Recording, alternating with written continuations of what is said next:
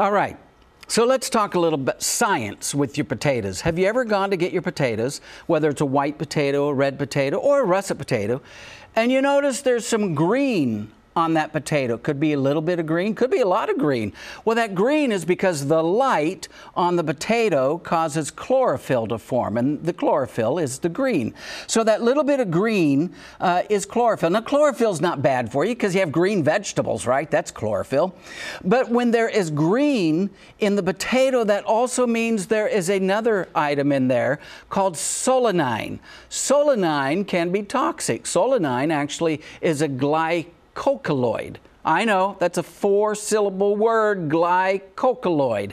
Now, that is poisonous. So what you need to do, you need to peel that green off of your potato, and that gets rid of the solanine as well. And so then you can eat your potato without any trouble. I'm Michael Marks, your produce man.